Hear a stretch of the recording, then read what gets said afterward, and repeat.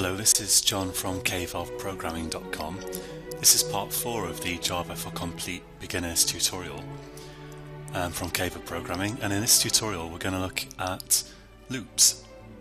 I'm using the Eclipse IDE as usual, and I'm going to go to New Java Project, and I'm going to type a name for the project, Tutorial 4, Next and Finish, and I'll right click the project folder, create a new class as usual. I'll call this application and I'll click finish, and to create a main method I'm going to type main, control space, hit return, and here we've got some bad formatting, not enough indent here, so to deal with that I'm just going to select it and go control shift and F, and now it's perfectly formatted. Okay, so in the first tutorial we saw the Boolean type, which can be used to store a true or a false value. So I could create a Boolean, for example, what should I call it?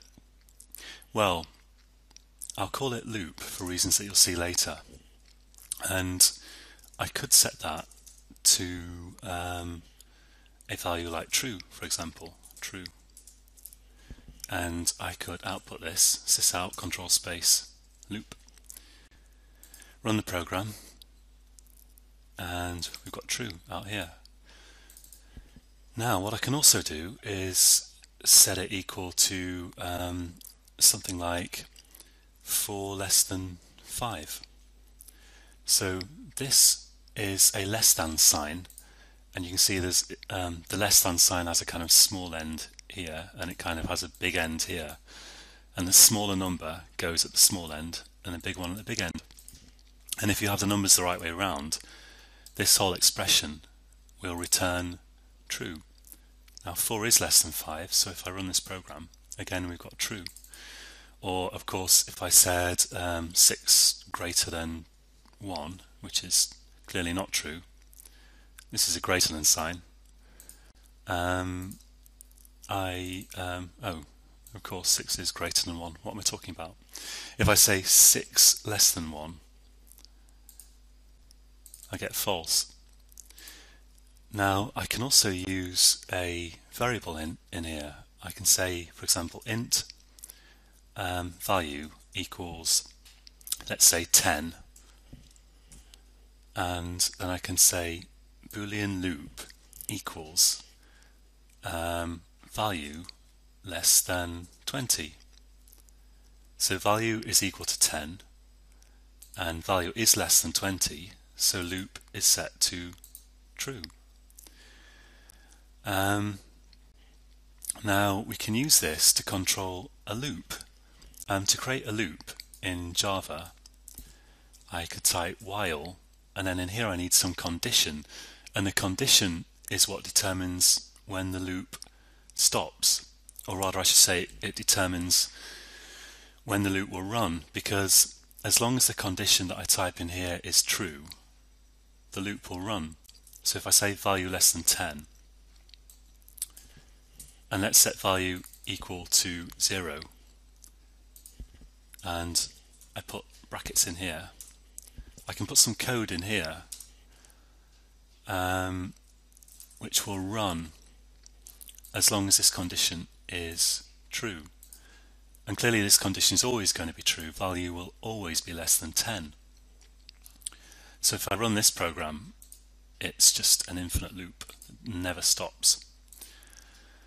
But what I can do to make this more interesting is here I can say value equals value plus 1.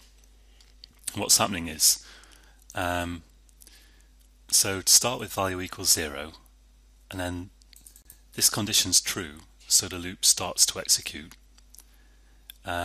We output some text, and then we say whatever value is, add 1 to it, and then store it back in value itself.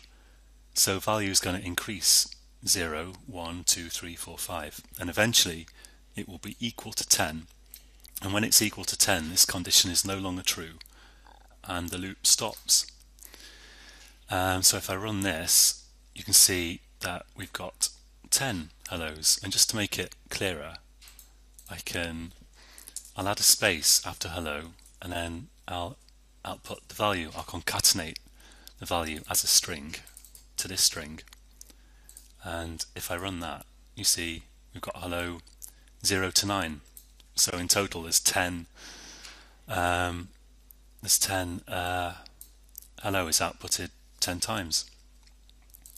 So the structure of this is we've got here, this is a keyword, while, and this is a condition which is in round brackets after the keyword, and then after that you've got a pair of curly brackets, and your code that you want to execute repeatedly goes in here. And of course you need something in here that will gradually count up the loop and eventually make this condition false.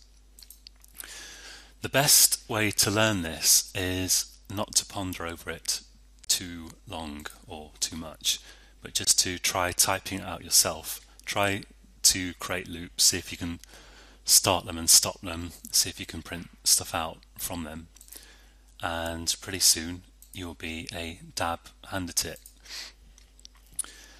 That's all for this time. Next time we're going to look at for loops, which are a little bit more complicated but extremely useful, and you can find more information and tutorials on caveofprogramming.com. I hope you'll join me again for the next tutorial.